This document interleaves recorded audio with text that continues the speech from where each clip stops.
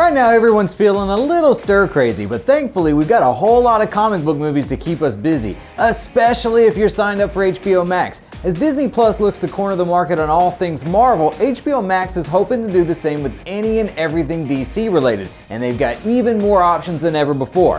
What's up guys, Chris Killian here, and these are 10 best comic book movies to binge. Coming in at number 10 is Aquaman. Some people think Aquaman is one of the best DCEU movies thus far. Some found Aquaman to be a little too campy, but there's no arguing that the movie did banger numbers at the box office and turned Aquaman into a force to be reckoned with.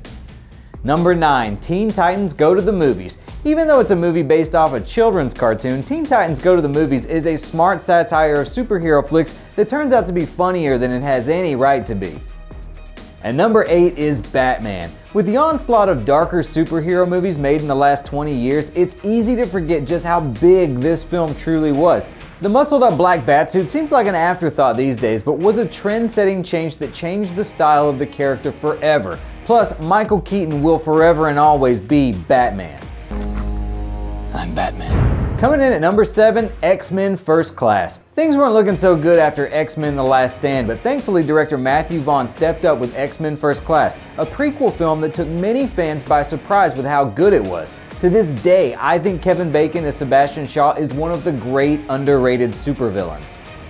Number 6 is the Lego Batman movie. Who knew the spin-off from the Lego movie about the Caped Crusader would be one of the funniest movies of 2017? I'm a night-stalking, crime-fighting vigilante and a heavy metal rapping machine.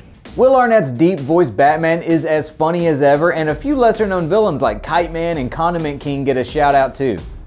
And the number 5 spot is Joker. No one expected the Clown Prince of Crime's origin story sans Batman to take off the way it did, but a lot of buzz and praise was directed squarely at Joaquin Phoenix for giving what many feel is the best take on the Joker since Heath Ledger in The Dark Knight.